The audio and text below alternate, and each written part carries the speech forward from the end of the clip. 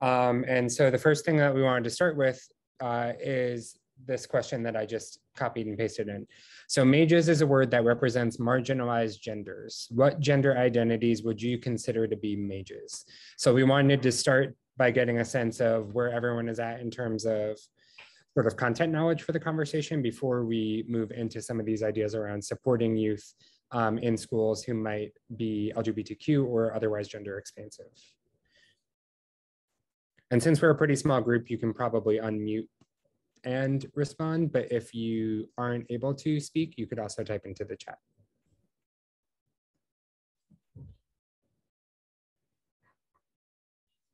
I'll be going in and out of mute because I have a 2-year-old that's getting ready to go down for nap without mom. So I apologize. But this is actually a new word for me. And I put somewhat confident in the poll, and now I'm not so confident. So I'm really excited to learn more about this. And I'd say when it comes to gender identities, anything beyond male, female, I think would be considered maybe considered part of this because they are marginalized genders. Females are too, but not to the extent, in my opinion, that LGBTQ and those with different genders are representing. Thank you, Ashley. Did anyone else want to give it a shot? Word for me also. So I would just kind of think it would be what we're here today for, are Black and Latino and those type of groups. Don't know. I'm so glad I'm here to find out. I appreciate y'all for giving a response. I will say mages was coined by a Black woman because a lot of groups, a lot of organizations tend to do this thing where they'll have an event that's like women and non-binary, and that really makes non-binary seem like either one, a third gender, or two, like women light, and that's not really what non-binary means at all. So instead of doing that, instead of marking resources and organizations in that way, people have come together and said, well, what about marginalized genders? And mages, marginalized genders, represents anyone who's not a cisgender male. So women are included as marginalized genders, non-binary people, gender fluid folks, gender queer folks. So, it's a large and a wide range. It's not necessarily the same exact experience, of course, but it gives a better categorization than not cis men, which is not always helpful, and also does not do the weird thing of making non-binary a third gender when it is not. It's a catch-all for a lot of genders. Dakota, did you want to add to any of that, or? No, but we can define cisgender. So thank you for that question, Tashira. So cisgender people are those whose gender identity matches with their sex assigned at birth. And so the example that is often given is in the delivery room, if a doctor says it's a girl and that person goes on in their life to identify as a girl or as a woman, then they would be cisgender. If the doctor says it's a boy and that person goes on to identify as a boy or as a man, then that would be a cisgender man.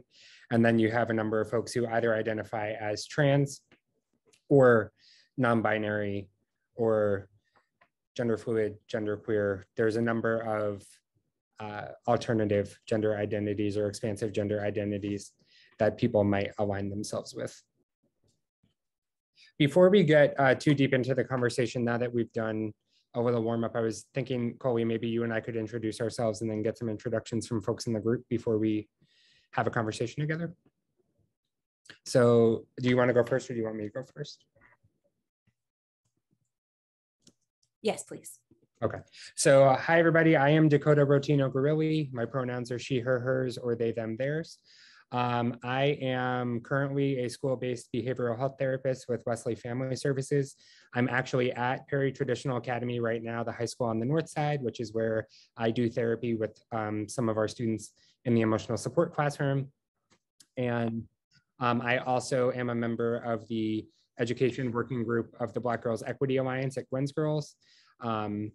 And just a bit of housekeeping from me, 2:15, which will be right as we're wrapping up, is when Perry dismisses.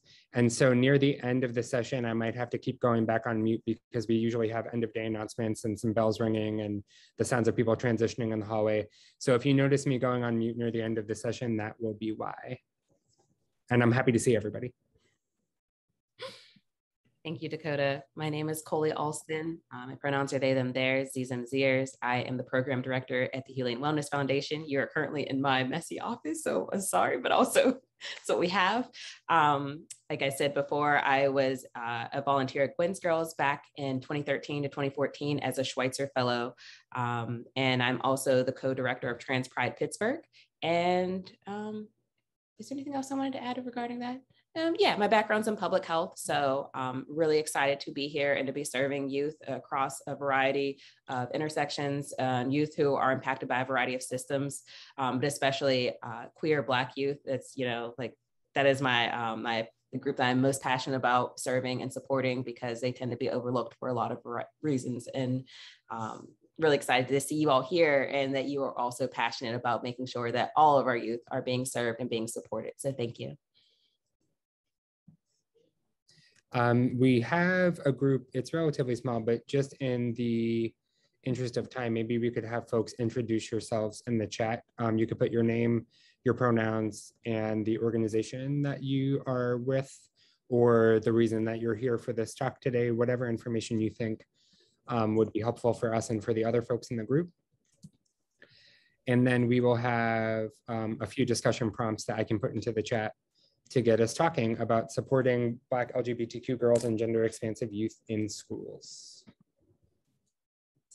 Awesome. I also threw that in the chat in case people were curious as to what to use to introduce themselves. So awesome. Thank you so much. Did we want to move on to the next Q&A question? Sure, yes. I'll put it into the chat. Okay. And I will read it out loud if I can get to it. How does the school or site that you work in include or not include people of all genders, including folks who don't identify as male or female? So in a shorter way, what does inclusion look like for, you know, regarding gender at your organization or workplace? And you're welcome to unmute yourself and respond.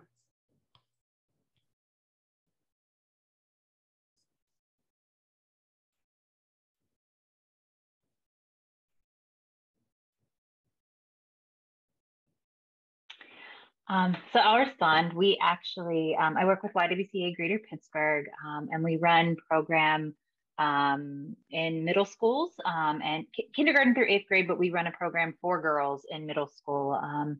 We are trying to be as inclusive as humanly possible with this. As an agency, our national org just delivered, and I don't even have the language yet, but we just delivered an update to our mission that includes more expansive when it comes to gender. So I'm really excited that we're moving in that direction as an agency and as an organization nationally. Thank you. Does anyone else want to share what inclusion looks like at your workplace or your organization? Or what it doesn't look like, right? Like I think that some of us probably work at sites where we don't feel that people of all genders are being included as well.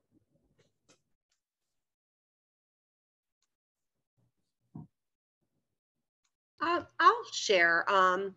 So I work at Beaver County CYS, but I'm on a leave right now for educational purposes. But recently there was a new employee, and I believe she is transgender, and nobody really talks about it. Like, I don't know. It's, I don't know. It's not really talked about. Not that, I'm not saying it should be in a bad way, but I just felt like people, I don't know. And even me, you know, like I just started at Pitt, and I had somebody in a group of mine that was genderqueer. I'll be honest, I didn't really know what that meant. So I like got this whole list of LGBTQ terminology so I could be a little bit more educated. I referred to somebody in my group at like girl or something, hey girl, and they identify as gender queer, and I would never intentionally offend somebody. So I felt horrible, but I'm from an old age. I'm 51 years old. It's just all new to me, you know? So I feel like at my place of employment, that was the first time that there's been an employee that's, you know, hasn't fell into the norm. So I don't know. So Sue, it sounds like that you're naming sort of a lack of a transparent conversation in a workplace culture. So Right. I've been in spaces where, so I identify as trans, as non-binary, and I've been in spaces where it just is sort of unspoken. And to your point, you know, I don't need everyone at work to discuss my gender identity. However, Right. I also would want to feel as though that would be a topic that would be welcome in the workplace, or that part of my identity would be visible and seen and respected, right? And so I think you bring up a good point that sometimes because folks aren't necessarily as informed, or because organizations are careful not to create spaces that might come across as disrespectful, we sometimes wind up completely canceling out necessary conversations that would allow people to show up as their Right. full selves. Yeah. Right. I mean, she's great. I mean, her name is Star, but I don't know if I don't know. I just talked to her. I think she's great, but I've just heard people like, is she a girl? Is she a me? You know, and I don't know. How do you handle that? I've always been kind of upfront and real and personal, but also I'm learning I don't want to offend anybody. So. Y'all, one of the things that I think, is it okay if I jump in? I'm sorry, I don't know if someone had a response to Sue. One of the things that I am thinking of as folks are talking is a fear of getting it wrong. That's very palpable. I don't work with young people any longer, but I am an organizational coach and I do policy work. And I think people are very afraid of getting it wrong, so they do nothing. Mm-hmm. I think that we don't use the language of ally or co-conspirator enough when talking about this work. And so I'm sure you're going to touch on it in your presentation or our talking points today. But for someone like Sue, the question is, okay, so what can I do? What should I be doing? How do I hold space in an affirmative way? Yep. Right. I'm wondering if anyone in the group feels as though they found themselves in that position in the workplace in particular, and how you may have operated as an ally or a co-conspirator for LGBTQ folks, whether they be coworkers or whether they be youth at your settings. I'll share this too. This is on a personal level. You know, I do come from a older, I mean, I was born in 1969, so I do come from a very different era. And my youngest daughter, Ashley, came out to me probably about 4 or 5 years ago as gay. And I tell you what, I've gone through a whole, I mean, this is really personal. I don't know what made me share this, but it, you know, it could be a very personal issue because I've seen how different, well, I shouldn't say organizations, but she's been hurt by the church. And I just, I've really come full circle and seen how people are marginalized. And it just hurts my heart, especially for my daughter, but for everybody that is in that position, because people are who they are, you know? So you brought up something that I want to add to, but Meredith, I see that you have your hand raised. So do you have something you want to add? I do. I think, you know, to your question about the workspace and whether you have an affirming workspace or whether you have, as Sue shared, a space where there's no literature, nothing, someone kind of comes into the space and you're unsure of what to do. As someone who works in Gwen's Girls, and I would have to say, if you don't work here, come work with us. This is one of the most open places I've ever worked in, just in terms of accepting, we are an organization founded by African-American women to help young girls. And in this space, we have white, we have Black, we have Asian, we have women, we have LGBTQ plus, I plus community. I oversee the ASI virtual tutoring space. One of the things we do in our orientation before they fill out the HR paperwork, before they make a decision to accept our mission, we share that we're a very open place that is willing to grow and learn together. And that we do, as a part of our requirement, we do SOGI training, sexual orientation, gender identity education. We talk about that we have people in this space that are free to use their pronouns, or employees use their pronouns as a way to affirm, support, identify with their peers. And we're in the space where there's learning and there's acceptance. For those who know me, on any given day, I'm probably the most politically incorrect person at the organization. Things just kind of fall out my mouth, right? And then you ask, if you don't know, you ask when people, I'm also a very private person. So one of the things that came up in our SOGI training with some of the younger and older, I'm the same age as you, Sue, I'm pushing 52 too. And one of the things that came up was when you have someone who comes into this space and, no literature has been passed out, or there hasn't been any SOGI training or that kind of deal, what do you do? And the simplest thing is to call that person by their name. When you're building rapport with any new coworker or colleague, it's to simply, hi, I'm Meredith, or maybe Dakota or Coley or Ashley or Noelle will say, hi, I'm Noelle or so. One of the questions that came up is that should you introduce yourself by stating your pronouns? That is a personal choice. I don't like people all in my business that way. I don't feel like the first time I meet somebody, I'm asking about pronouns or so. Is, hey, I'm Meredith, how are you? Sometimes that's invasive. I feel like people will share what they want to share about themselves. And it's contingent upon us to just be kind of receptive and open. Something that I love about working with Twins Girls, especially in the house that I sit in, is there's a lot of young college going folk, right? So that in and of itself, to call them young and college going could be offensive to some people. But they were like, Miss Meredith, you don't use the H word. And when I was asking questions about cisgender, okay, explain this to me. How is it that you don't identify as either one and you're non-binary? One of my, peers said, Miss Meredith, why does it matter? Because that's not about you. It's not about you. It's about the person. You don't have to ask a lot of invasive questions. I think it's amazing that we have these opportunities to learn from each other and take the initiative to educate ourselves and read up if we have. She said, wait, what's that word? H word, I had to ask Sue to try, right? It's hermaphrodite. I did not, I'm like, what is that? We were in a SOGI training with Tawanda, and she asked a question and she said, well, we don't say things like the H word anymore. And I'm like, what is the H word? And, my mind is just going like, what is that? And she, the term is now considered offensive. It's not something that we use in public spaces. Similarly, the way we don't call people mentally retarded anymore. I'm a special ed person. We say intellectually disabled, or we say other things. And so I had never heard that. I hadn't heard it. I hadn't heard anybody talk about it. I also hadn't heard that word in about a decade, which makes me think, yeah, it probably is inappropriate because nobody says it anymore. But in any case, I say all that to say that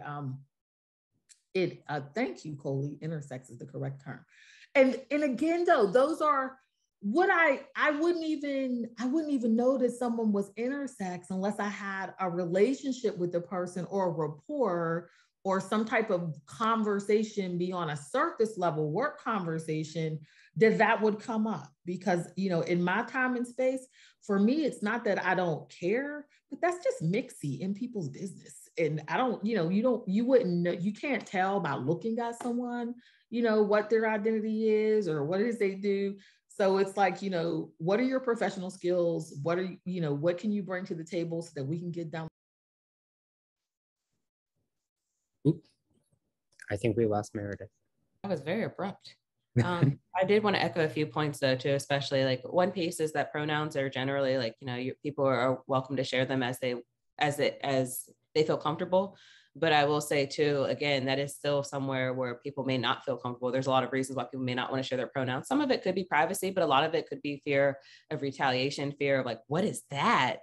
So there's definitely a lot to think about there. But also I would say too, the rapport building is super important, especially when you're in a space.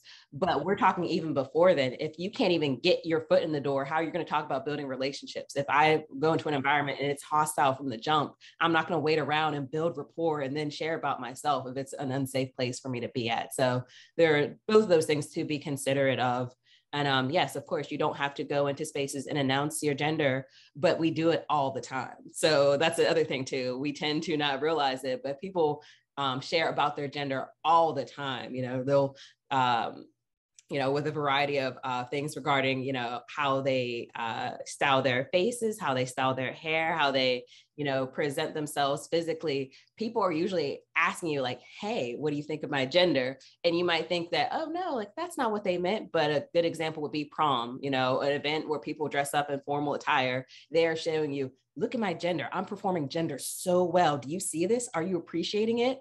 So even though we may not say the word gender, a lot of times we are, asking people to comment on it. We're asking people to participate and we're making assumptions about others. So that's just one area I did want to make sure that we are being very clear about. And to Sue's point too, like you don't necessarily have to roll up on people and ask them like, hey, what is this? What does that mean?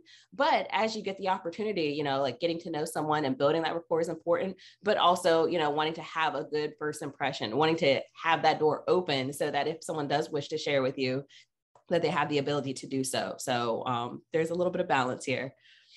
Yes. Yeah, something that I would add too is the reason that rapport building is so important is that LGBTQ identities or gender expansive identities, like so many other identities, aren't monolithic, right? And so my experience as a non-binary person might be different than the experience of another non-binary person. And the way that I identify as non-binary, I also identify as a trans woman. That might sound confusing to some people because woman is a pretty binary option in our structure of gender in our society. But I consider my experience of womanhood to be outside of the gender binary or outside of the typical binary experience, which is why I still use both labels for myself. And that's after years and years of self-reflection and, coming to understand myself more. And so another person might not know that about me unless they took the time to really build a relationship and trusted space with me for me to feel comfortable sharing that. And so I think to Sue's point from earlier and to Coley's point just now, gender expression is something that we're constantly assessing and that we're taught to assess in our society. So we look at a person and we say, okay, I'm going to base my presumption about their gender on how they wear their hair, what clothing they might be wearing, whether their voice is of a high or a low pitch, the shape of their body, whether or not I can notice that they have body hair, whether or not they are carrying or wearing certain accessories, the type of job that they have, the role that they might have in their household. And I use all of these things to make some assumptions about what their gender might be. And then I might be using different terminology to address them based on the assumption that I've made of what I perceive to be their visible gender. And so then I start projecting things onto them, right? Like I might say, well, as a woman, you must X, Y, and Z. Or as a man, you must understand X, Y, and Z. And I might not know that person well enough to know whether or not that is actually how they identify. So I think it's important for us to also remember that even though we're talking about umbrella identities like LGBTQ, gender expansive, transgender, non-binary, there are lots and lots of folks who fit under those umbrellas, and getting to know people individually and really building true, trusting, authentic relationships with them will be how we can learn from folks about their experiences. One more thing though, before we move on to the next question, I did want to be very clear, identity versus treatment are two very different things. And it's something that in the United States is very difficult because historically, most people in the United States are categorized against their will. So even, for example, like the gender binary, people are assumed, like you are assigned male or female, girl or boy. And if your identity, varies from that, then people are like, we're going to force you into a box. And if you don't get in this box, we're not going to be nice about it. Similarly, you'll see other binaries like black or white. If you talk to someone who's Latino and they're like, that doesn't even make any sense. Like, the answer might be both, or like the answer might be indigenous and black or white. When we get forced into these binaries and we project these binaries onto people, that's what spurs the poor treatment. It's not people identifying themselves for themselves. So I just want to be very clear about that. Just because I think it's super important. Coley, I'm going to put the next question into the chat, but I also want to say, since we're talking about youth and since we're in Pennsylvania, something that I want to note. So I'm a therapist, right? I work with young people. I work with people under the age of 18. Many of you probably know this given the work that you do, but in Pennsylvania, 14 is the age of consent for treatment for services such as mental health. And so, for example, if I have a 14 through 18-year-old young person in my emotional support classroom, any paperwork, any treatment plans, any of those things, releases of information, they have the agency to sign those things. Now, the reason I'm bringing that up is because when we talk about LGBTQ identities, and there's like a kerfuffle about how old might a person be when they understand things about their gender, about their sexuality. So our best research says that between the ages of 3 and 5 are when most people start to recognize things about gender in society and about their own gender. So what that means is you might not have a 3-year-old who says, I'm a trans girl, but you might have a 3-year-old who notices that there are certain things that society says are for girls, and they identify more closely with those things, right? And so they start to understand where they see themselves as fitting in to this broader system of gender as early as the ages of 3 to 5. When it comes to sexuality and sexual orientation, we say that generally between the ages of 10 and 12 is when young people start to recognize their feelings in that arena. And that makes sense because that's around the age that young people are going into middle school, going through puberty, starting to develop different sorts of peer relationships, having crushes. And so those are all the types of experiences that might help a person to understand more about their sexual orientation. All of this is to say, a lot of folks might have a young person come to them and say, I identify as transgender, I identify as non-binary, I identify as LGBTQ. And folks get into a tizzy at times about whether or not we should or should not inform families. And I think it's important that we always remember to center young people's safety and agency. And so in Pittsburgh Public Schools, which I don't work directly for PPS, but I work at a PPS school, the policy is that if any young person, and this could be from the time that they're in pre-K all the way through the time that they graduate high school, if any young person comes out to an educator or staff member at Pittsburgh Public Schools and says, but you cannot inform my family of this, it wouldn't be safe for me, that educator is not allowed to disclose that information to any biological or legal guardian, right? It's the young person's prerogative to determine who is allowed to have that information.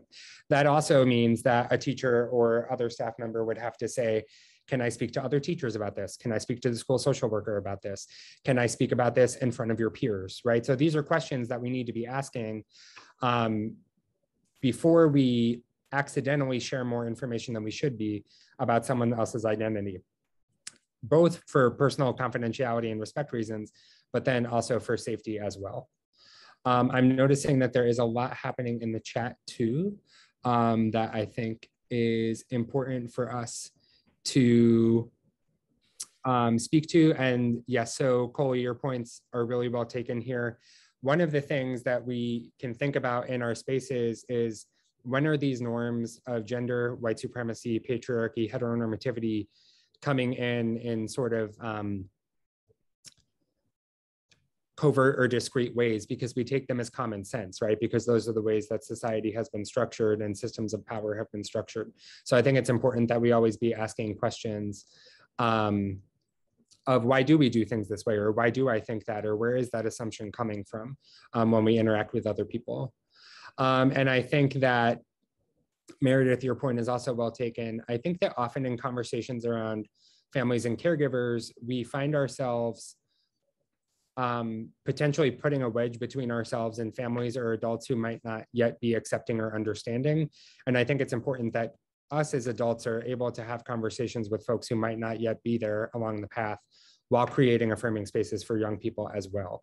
I think that a lot of family members and other adults sometimes don't feel invited into understanding these topics, and they shouldn't be, practicing those conversations with young people who are at a vulnerable point in their development.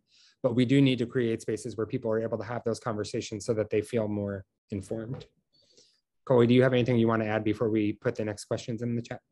I just wanted to say too about the colonization piece and how colonization is really what enforced the binary across the globe. It's not the same everywhere. I mean, even within our current dominant societies within the United States, there are very different pockets with cultures as far as roles assigned to certain genders. So some cultures will be like, okay, having long hair means this, or having short hair means that, or this is the person who provides for the family, or this, and it is very much influenced by culture, but that hard, very fast line of this is okay and this is unacceptable, that is the binary that is very harmful, because a lot of people do not fit in either this or that categories for anything. So, at the end of the day, the binary hurts all of us, whether you're cisgender or transgender. So that's really just was my point around that. Thank you, Coley. So we're going to move from thinking about whether or not our sites are inclusive into thinking about actual tangible services for supporting young people. And so the questions that we just put into the chat are: what service providers have you met that affirm Black LGBTQ girls and gender expansive youth? Or what services are you seeking for Black LGBTQ girls and gender expansive youth that you don't know a provider for? So this is a space where you all can feel free to toss your 2 cents in as well. I'm going to go on mute because I've been talking a lot.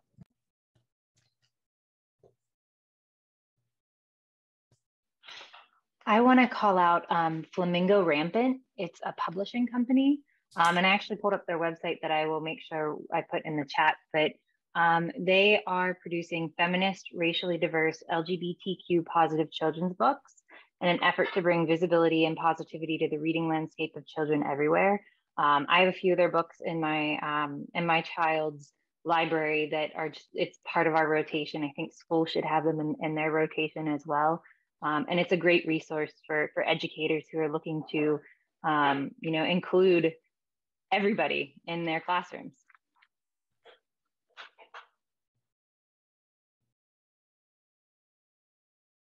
I have something to say about books, but I'm gonna be quiet in case someone else has another service provider or organization that they want to highlight. And it doesn't have to be like all of the letters. I know like that can be very intimidating to see, like LGBTQ plus, like if you know a place that, like, hey, like I know of this resource and it's very supportive to Black girls and non-binary Black people, like that is something you're definitely welcome to share too. It doesn't have to encompass all of the letters, all of the range of gender and sexuality. Well, I think one of the problems that I would have, again, I'm in the DC Metro, is when I think about organizations here that specifically serve young trans and queer youth, they're not doing the work from a culturally responsive lens as well, right? So I remember being in law school and reading this article that was entitled Gay Rights for Gay Whites, and it was all about how white cisgender gay men had basically co-opted the LGBTQ movement and made it all about marriage. And I think so often about what the parallels are to that in our service provision, right? We still tend to have this very myopic lens around what it means to serve LGBTQ young people, despite the fact that we know they sit at multiple intersections. So I might be able to name an organization for Black girls, or maybe for gender expansive youth, or for LGBTQ youth, but I can't name an organization that's really doing the work to serve young folks who sit at all of those intersections, unfortunately. Okay. It's going to be Gwen's Girls. I say here, but yes. You got some work to do, Coley and Dakota. You got some work to do. I would very much love for that to be Gwen's Girls, really. Honestly, and because there are a few pockets, and to share as a point, like, yeah, I do find that's very common when I work with youth directly. So, but one of the biggest things that, and reasons why I left previous organizations is because, like you said, they're very siloed in that I worked for a predominantly Black organization that was like, okay, yeah, but don't bring up any of that LGBTQ stuff. We're not going to do any of that. And I'm like, okay, this is not a good fit. I went to a predominantly LGBTQ organization. They're like, yeah, LGBTQ. Why are there so many Black children here? They're just so loud. There're just so many of them. So I'm like, okay, this is not going to be a good fit here. I can't. So I'm like, so that's why I'm really glad to be in the space that I'm at Hugh Lane, where I'm able to do that and able to be very mindful of that. And also even our Center of Excellence does cover that, as far as we do SOGI, but we do SOGI with a culturally mindful lens, you know, especially because we know that even within the LGBTQ communities, with an S, it's plural, they don't necessarily always overlap. They're not a monolith. So that's something super important to know about and to be mindful of. And I will say, especially in Pittsburgh, when I talk to young people, they usually tell me something to that effect, where I can go here and it's cool and I can do fun, you know, like, you know, just Black cultural things and have a good time. But as soon as I bring up the fact that I'm queer or trans, then everyone's like, don't bring that around here. Or I can go to an LGBTQ place, but there's so many racial microaggressions. They're just like, I'm exhausted, Coley. Like, I just don't want to do that. So I'm very much like, yes, I echo that. That is a lot of the truth that I've been noticing, and spaces that we're trying to carve out in Pittsburgh in particular. I did want to give a quick shout out to Dreams of Hope. It's a queer youth arts program. We're going to share it with a resource list later. But especially Becca Zala is one of the leaders at Dreams of Hope, also runs the Black Unicorn Library. And I love all of her selections are very much with Black women in mind, and especially Black women at multiple intersections regarding gender, regarding sexuality. And so just, you know, a local treasure. But also, just to toot my own horn really quickly, I do have a queer book club that I run through Hugh Lane Wellness Foundation. And I was just really excited because our book for next month, for the month of October, it's a fiction book, The Mermaid, the Witch, and the Sea. And you're just like, okay, cool, whatever, Cole, it's a young adult book. The main character is a Black gender fluid young person. So I'm so excited for this, a gender fluid pirate. And they are assigned female at birth, Flora, but on the pirate ship, they go by Florian because it's a pirate ship and it would be very, very dangerous for a girl child to be wandering around there. So there's a lot of complexity in this book, but also it's still fun because this is, you know, this is fantasy fiction. And it's just a beautiful way to share and to have people say, like, I saw myself in this book, or like, wow, I didn't realize, you know, they have a, what's in this book? There is a sea deity, like, you know, basically like a demigod, but basically that transcends gender. So it's like you have a non-binary deity, and it's not a big thing. Like, it's just stuff that I pulled out of this book, but to see that and to have that and just being so normalized, just throwing up on the bookshelf, that is something really cool. And then just another shameless plug. Sonia Renee Taylor is actually from Pittsburgh. So if you're familiar with The Body, Your Body is Not an Apology, she wrote this book. This is the workbook for that workbook. But I did want to say, you know, she's local, she's from Pittsburgh, is queer, is Black, very visible. And just thinking about that too, as far as how do we highlight the treasures and the gems that we currently have in Pittsburgh and elevate those too. But yeah, does anyone have any other organizations or, you know, programs, projects that they wanted to give a shout out to? And if they don't have particularly a shout out, are there any programs or organizations that you would love to adapt to become a little bit more welcoming and inclusive?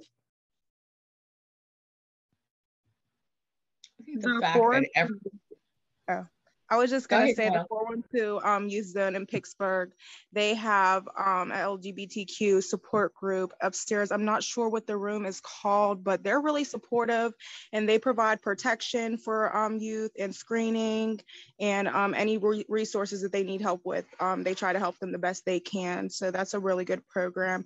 And also there is another one. I'm sorry, I just contacted them today, and it is called, let me see.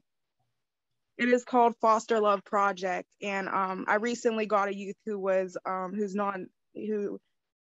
non-binary, and this is my first time working with a LGBTQ youth. My mother is LGBTQ, so I'm familiar and I'm very supportive. And this Foster Love, they're really supportive with the youth that I have. They recently needed clothes, and one problem that we had at Gwen's Girls was I looked in our closet and I realized that we only had feminine clothes. So this weekend I'm going there, and they're giving me a whole bunch of different clothing for our youth who are non-binary or dressed differently. So that's something that they help out with, and it's called Foster Love. Awesome. That's wonderful to hear that Foster Love is doing that work. I've seen stuff for the little kids, so I've had my eye on them, but it's wonderful to see the work that they're doing with preteens and teens. Also, another shameless plug, I also have free binders for youth. So if you know someone under the age of 21 who needs binders, to flatten the appearance of their chest, I have those, and they're free and brand new for youth. So just throwing it out there too. I'm also really happy to hear that 412 Youth Zone is still doing that support group, because I used to work with them. So it's good to know they're still doing that. Yes. Thank you, Noel. I think the fact that everybody is not like flooding the chat with different organizations that support you speaks volumes for the work that needs to be done to have more organizations that are doing the work. You know, my heart is near and dear to little people. So when we talk about 14 being the age of consent, but we start talking about identity and how kids see themselves or know that it's not the way mom and dad see them is different. It's critical. Like how do you support, a caregiver, and how do you support a teacher? Or, and you guys are referencing literature, and, we know large public school systems or suburban school districts, it's unique in every school district, right? But we know, globally, that it's going to go with what traditionally is viewed as traditional gender roles. And what are, I think about ways that we can get more information out there to help teachers, to educate them, even in their language. So if I'm a child care provider in a daycare center or kindergarten, I think kindergarten, first, second grade still have, they call them make-believe or career exploration, or the play station where you dress up, creative dress and play. And so that we don't say, okay, well, Dakota, put that down because that's for a boy, or the pink is for girls and the blue is for boys, or the language you use by saying, you call everybody. When you teach pronouns, you teach the pronouns that, well, what pronouns are we comfortable with? Which ones do we want to use? Which ones do you like when we're in that space? And then really having those conversations with administrators and parents, about how you're trying to make this space neutral and affirming, where kids can explore, where the boys can put on the pink Timberlands and the apron just as well as the girls can put on the hard hat and do whatever. And how we differ our language. We will often say, we do it, I'm probably going to be guilty of it before the sun sets today. I will see a little girl and say, oh my goodness, look how pretty you are, you're dressed, or so, or or say to, we're not that way about boys, or so. We don't talk about boys in their dress and things of that nature, but we'll see a girl and we'll automatically call attention to her dress. Oh, look at your pink and look at your bow. And we're a boy, it's, oh, you're a boy, you need to stop crying, or boys don't do this, or boys don't do that. How we change our language and how we interact with kids. We will often divide kids up into teams. All right, I need the boys on this side and the girls on this side, or the girls are wearing pink and the boys will have blue. Choose orange, choose green, choose turquoise. Let kids choose the colors that they want. The materials that we have in the rooms, often we usually just have baby dolls, and they're usually girl baby dolls. Like, you can choose different things for kids to play with or to explore, and the representation around the room, just not, ethnically, religiously, kids with disabilities or not, just creating that space where we respect diversity and the uniqueness and individuality of all kids at a really early age, and educating ourselves. Because, I have sat in the seat of being a third grade teacher who had a young man that came to school. He wanted to carry a black beaded purse and a red sequins belt and colored lip gloss. And this was in like the 90s. So that was not flying. There was a lot of fights on the playground, a lot of tears. And his, the family was very much, this is who he is. And I had to say, I have 34 kids in this classroom. I can't keep him safe, because the fighting on the playground and when he leaves my classroom, the bullying was so pervasive. And we had to, we had a lot of meetings with the kids, but I had to, he had to be suppressed, but I had to compromise with his family and say, okay, we seen, one of the targets is that he carries the purse. Can we choose a different purse, or can we choose something different? But I'm still making him change who he is, because I'm in the panic situation of him not being safe and not knowing what to do. And all the, teachers weren't supportive of it. Don't let him go out and play. So he's supposed to sit in his classroom for the next 3 years in this school and never go to recess because we can't figure it out. Or talking to grandmom just about, like, I understand what you're saying, but can we compromise? Can he wear the clothes on the weekend? I'm okay with the lip gloss, but does it have to be purple today? Or you got to give me something in between. We can do the nail. And at that time, we weren't having conversations. Kids were, making really unkind remarks and using terms that we don't use anymore. And, they weren't getting suspended or getting called to the office for that type of behavior. And then now we have things like woke read aloud and the literature and books and things that are affirming and educating that you can add to your classroom library. But at the same time, as a teacher in a public space or organization, the conversations really still have to be had at the administrative level, because all of those books won't be welcome or a part of a classroom library or purchased school-wide to be used in schools. And all parents won't be supportive of that. And we see what's going on now, like some school districts have adopted gender neutral bathrooms and other schools have not. And a lot of what happens with that is at 14 and above, but there's so much going on K-5 where most of the damage is being done right there, because they don't have a voice. They don't have the language to express what's going on with them. Teachers aren't educated or supported in how to create the affirming spaces. Parents are still wrestling. They're only 4. They don't know what they are. That kind of, or they're only 5. That kind of language, you're kind of stuck in the conundrum. So it'll be interesting to see as, the years go on what happens. But that K-5, pre-K-5 population that's under 14 is struggling. I think that's why you see so much of the suicide and depression, and because the damage is done. I've been oppressed pre-K till the time I get 14, where someone is helping me. And even then we're saying in this group that it's not enough. It's still not enough. I know, Coley, you wanted to jump in. Yeah, I was just going to say there's a lot there. Like Meredith, you've said a lot of things, but also I did want to respond to a few pieces, especially like there's this idea too that young people tell us who they are. When they feel comfortable with us, they tell us who they are. And we as adults, we react, whether our reaction is saying nothing, whether we're affirmative, whether we're dismissive. Like, so there's definitely like that. But a lot of times when young people tell us who they are, we say, oh, you're too young to know who you are. You're too young. You don't even know what you're talking about. And when they're older and they try to tell you, this is who I am. Oh, well, if you knew that, you would have told us earlier. So it's just this like catch-22 of like, you just don't believe when young people tell you who they are repeatedly. Also, with the suppression piece, that story is breaking my heart. I'm thinking about it. But I also think too, how many parallels there are with cisgender Black girls who are treated the same way. Oh, your beads make too much noise, so we're gonna have to cut your little braids off.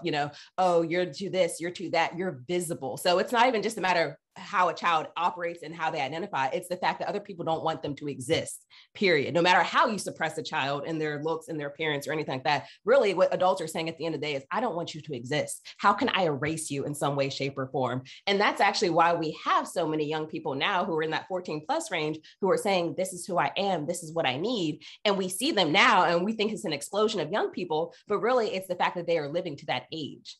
Like you're saying with the suicidality piece, suicide prevention, it runs the gamut of things, but one of the biggest and strongest ways to affirm someone and work towards suicide prevention is using their name, using their pronouns. If you use a child's correct name and pronouns, it drops their rate of attempting suicide by 40%. So like even though I know, again, we're not fixing everything, but even the small steps that we are taking, that we are making are what's saving children's lives. Because the reason why I'm in this work is really because I want kids to make it to adulthood. Right now, we have so many kids that feel so abandoned in their homes and their communities and their schools, places where they should be safe. And they feel like they have literally no one and there's no future to look forward to. So even if we can't make it perfect, which I know we can't, we know there's a variety of other systems too that are impeding these children's lives. I'm not saying we can correct that all on one go, but we as individuals, we as caring adults, we definitely have a power to help a child and to create some protective factors in their lives. So that is like my initial response, but thank you so much. Dakota, do you have something to say?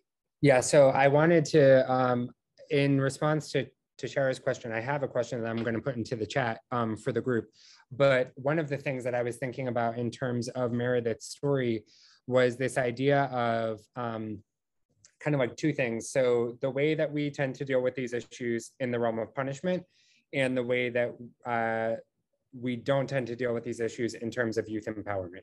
So one of the biggest types of policies that we see for supporting LGBTQ or gender expansive young people is anti-bullying policy. And the unfortunate reality is that we probably need to have anti-bullying policies in schools because we know that bullying takes place and there needs to be consequences for bullying. We need to have systems by which we promote pro-social interaction among young people for sure. But we also see that anti-bullying policy tends to be punitive. It tends to impact certain youth more than others. So we see that often Black cisgender youth are hyper visible inside of school systems and are out in different ways than white cisgender youth might be for transphobia and homophobia. And we also see sometimes that young queer people who use certain terminology either to identify themselves or disparagingly toward other young queer people are being caught up in anti-bullying policy. So I, as an LGBTQ young person who's working through my identity, might be considered a bully to other LGBTQ young people under the policy, and now I'm being punished rather than being supported. And so I think that when we limit our understanding of these issues to those sorts of policies, we lose out on a ton of conversations that we could have with young people. And so if we were using things like literature, current event discussions, et cetera,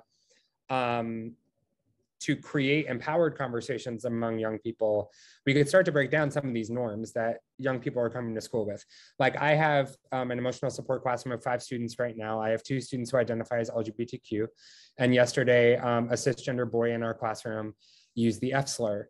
And one of the girls in our classroom who identifies as bisexual was very offended by that. And we wound up having a conversation about how sometimes we're taught as people that certain words are okay to say. And until we come into a different space or come across a person of another experience, we might not understand that we've been taught incorrectly that a word is okay or that it doesn't have a harmful meaning, right? And so I'm certainly not saying that my queer students should be subjected to hearing disparaging slurs in the classroom, but also we have an opportunity to have a conversation with all of the students together about how can we use more inclusive and empowering language. If I were only relying on my anti-bullying policy, I would send that young boy out of the room. He might be in school suspension. He might be sent out of the building. And then we're not working on building those relationships and restoring the harm that happened in that space. And so I think that it's important for us to think about how are we empowering young people or building their leadership capacity as well. Tashira, I saw that your hand is up. No, just very quickly in that example that you just gave, Dakota, it made me think about the book that Coley mentioned that they are reading in their book club, and how I think sometimes we feel like we have to have all the language correctly. We have to have the LGBTQIA gender expansive, we got to have the Bible of terms. And there's nothing wrong with obviously like doing our work to understand marginalized identities better. Sometimes it's just reading a book. Sometimes it is bringing in a visibility and representation that was not there before. So I just want to say that really quickly. And we're at a time too, where I mean, like we could talk about Lil Nas X's new album. We could talk about, you know, representation at different award shows. We could talk about Billy Porter, we're in Pittsburgh. We could talk about Pose. We could talk about any number of pieces of media that young people are very aware of and that they're following. We could talk about YouTubers. A lot of it, for those of us who are 30 and above, is like extra work that we might not know about, right? Like I don't watch a ton of YouTube videos. I was born in 1990, and I know that we have folks in the room who are older than me too, who might not watch a ton of YouTube videos. Look at me enacting some ageism in this space. So you might be watching more YouTube than I do. But in any case, there are some things that we kind of have to brush ourselves up on in order to communicate with our young people. And we can just ask them too and allow them to bring in examples of things that they find to be interesting and culturally responsive to them, so that we're having relevant discussions that create the space for the topics that are already important to their day-to-day lives. I know that we only have a couple minutes left, so I'm gonna put in a link in the chat to our, Legendary is an amazing show, a link in the chat to our resource guide. This should allow all of you to view it as a Google Doc. But in our last moment, is there anything that anyone wanted to share?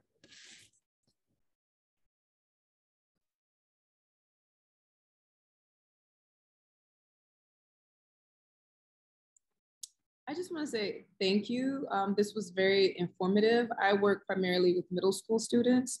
And I was coming to this chat or this discussion to make sure that I was doing the right thing and that we're doing the right thing here at the Children's Museum. So thank you guys so much. I also joined this chat for more information. So I just want to say thank you also. I work with the STARS program for Gwen's Girls. So I work with trying to deter youth from the juvenile justice system and the foster care system. And we have a lot of LGBTQ youth. So this was very informative and helpful. Thank you.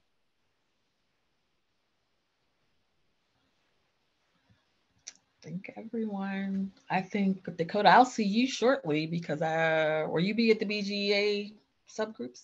Yeah, subcommittee. We're about to transition out of the building and I have after school duty to go watch the buses. That's a passive no. Or you're gonna try. We'll see you. You say a passive no versus an aggressive no? I don't know. I think it was an active maybe. Oh, I'm not sure. Bye, everybody. This was nice. Thank you. Thank you. All righty. Have a great day. Bye. There's so many things that could come up here.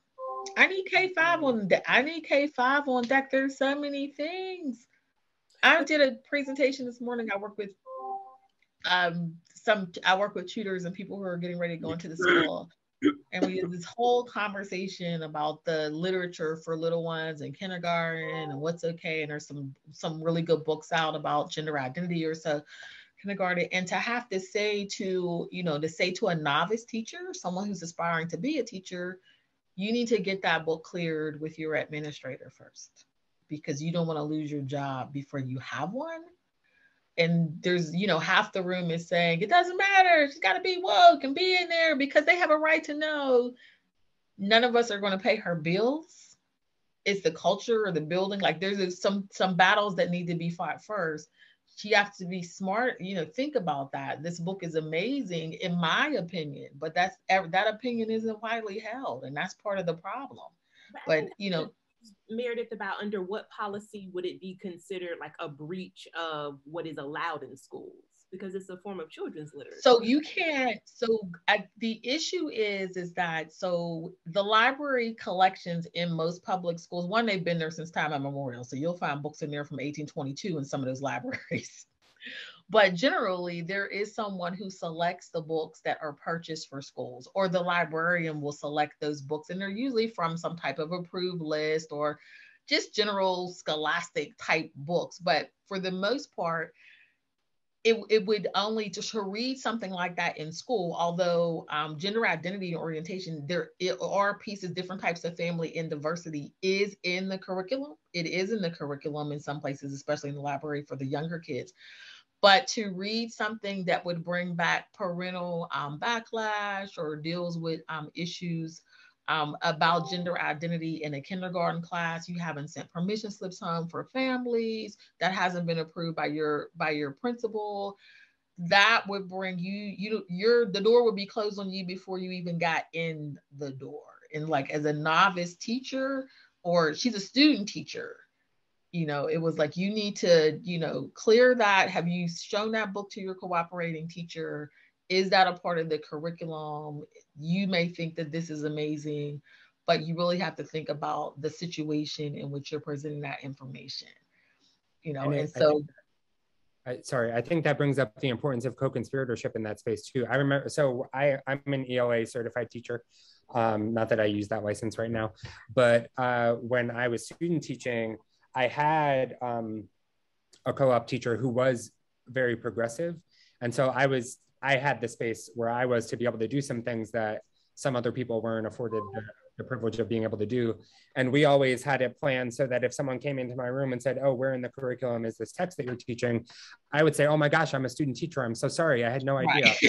You know, like kind of play the system that way. But I think it's important to find who are the other people in my space. Hopefully there's at least one that I can rely upon to go to bat for me when I'm in more of a vulnerable position, whether that's a tenured teacher, whether that's an administrator, whether it's a district reading coach or whoever that might be, who we can leverage some of that institutional power to be able to get young people the resources that they need. Well, and it was dealing with her with just some basics. Like, as you say, the cooperating teacher is supposed to review that lesson plan in the book, right? She hadn't even shown it to her. And so I'm saying, you know, one, follow your protocol, because the teacher will let her know if she's in that type of space that, oh, this is fine. We do this all the time. This is in the curriculum. This will go. Someone's supposed to be guiding her in her pedagogy, right? Pedagogy and content first as a practitioner. And then she could deal with the other issues. But I'm like, just follow the protocol. Give it to your cooperating teacher, see where they are. But she was like, well, everybody, look. And that's the balance, right? Is that even as a teacher, when you have little people in your place, sometimes we overstep our boundaries as teachers. You know, we recognize that people have different parenting styles, different religions, different cultures. We don't have a right to impose. We have to think neutrally, have to really think globally. There are a lot of things that I believe. I'm an extremely conservative person. When I'm a very conservative person.